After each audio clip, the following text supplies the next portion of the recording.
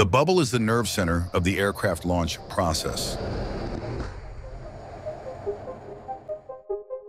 A small but vital station located on the flight deck. It's where the magic happens, where highly trained sailors ensure that jets are launched safely and efficiently.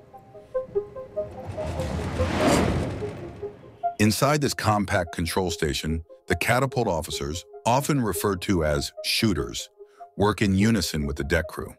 They are responsible for the precise coordination required to launch aircraft off the deck using powerful steam or electromagnetic catapults. Imagine the scene: a pilot in the cockpit, engines roaring, waiting for the green light. The shooter raises his arm, signaling all systems go. With a force of over 4 Gs, the catapult propels the aircraft from 0 to over 150 miles per hour in just a couple of seconds. My name is Lieutenant Tony Longoria. I'm from Dallas, Texas, and I am a catapult and arresting gear officer, also known as a shooter on board the USS George Washington. The launch stations we stand as a shooter is arresting gear officer. We're in charge of aircraft landing on the aircraft carrier, in charge of the arresting gear. We are bow catapult officers launching off the bow of the carrier, and waist catapult officers launching off of the waist.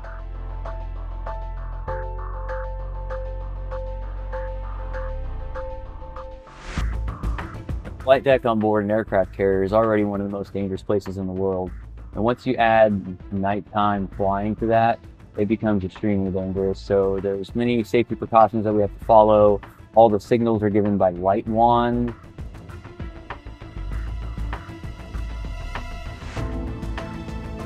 One of the greatest things about being a shooter on board this ship is launching aircraft off the front of the aircraft carrier. Anytime they send aircraft to the catapults, they send them, we shoot them.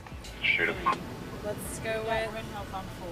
What would green health on? Copy. This precise operation is the culmination of intense training and split-second decision-making. The crew must account for numerous variables: wind speed, deck conditions, aircraft weight, to ensure every launch is a success. From the early days of naval aviation to the sophisticated technology we see today, the bubble has evolved dramatically. Modern carriers are equipped with advanced control systems that enhance the safety and efficiency of launches. The men and women who operate the bubble are some of the best in the world, combining expertise with nerves of steel. They play a pivotal role in maintaining the operational readiness of our naval air power.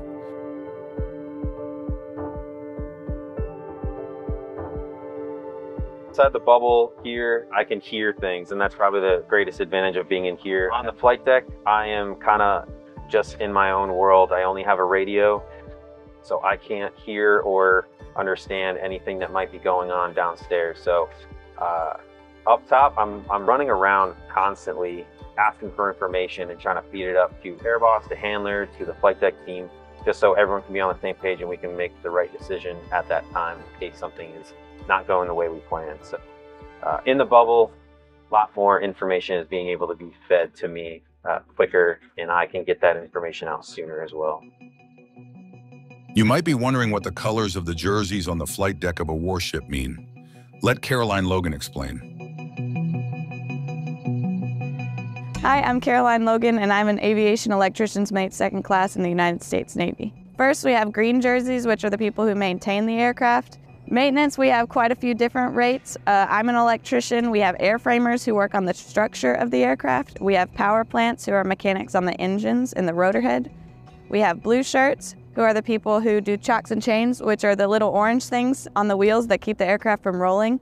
Purple shirts are fuelies, who fuel the aircraft. So when we refuel the helicopter, they take a fuel sample every 24 hours or every time that they fuel, and they shake the bottle to look for debris and water in the fuel sample to make sure we're not putting that in the aircraft.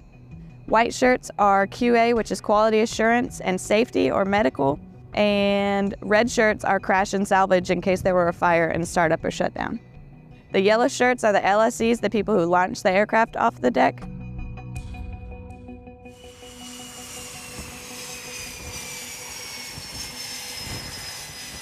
The catapult system is designed to propel aircraft from 0 to takeoff speed in just a few seconds. This is achieved through a combination of steam or electromagnetic power, depending on the carrier class. The process begins with the skilled flight deck crew, each wearing color-coded jerseys to signify their roles. They prepare the aircraft, ensuring everything is set for a safe and powerful launch. Once the aircraft is positioned, a tow bar, called the launch bar, attaches the nose gear to the catapult shuttle. With a final check from the crew, the pilot is ready. As the catapult fires, either steam pressure or electromagnetic force accelerates the shuttle down the track, propelling the aircraft into the sky in mere seconds. This incredible system allows aircraft carriers to deploy a wide range of aircraft, from fighters to surveillance planes, rapidly and efficiently, maintaining the carrier's role as a pivotal force in naval operations.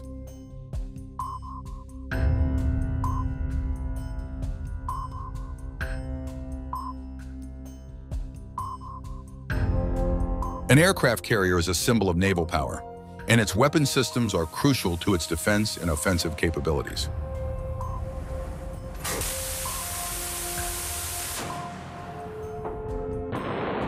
Let's start with the surface-to-air missiles. The RIM-7P Sea Sparrow is a surface-to-air missile designed to provide close-in defense against anti-ship missiles and aircraft. With its advanced radar guidance system, the Sea Sparrow excels in intercepting and neutralizing aerial threats at close range, enhancing the protection of naval vessels.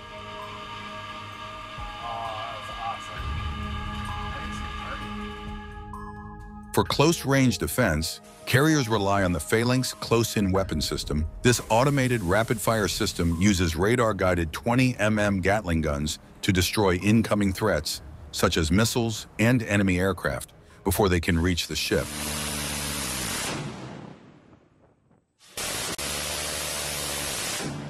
Underwater threats are countered by the carrier's torpedo defense systems. Equipped with MK-32 surface vessel torpedo tubes, these systems launch anti-submarine torpedoes to protect the carrier from stealthy, underwater enemies. But the true offensive power of an aircraft carrier lies in its air wing. Equipped with a variety of aircraft, from FA-18 Super Hornets to the advanced F-35C Lightning II, these planes can deliver precision strikes against land and sea targets, extending the reach of the carrier's power. All these weapon systems are coordinated from the carrier's advanced control centers, where highly trained personnel monitor and respond to any threat. This seamless integration of technology and human skill ensures the carrier's dominance in any combat scenario.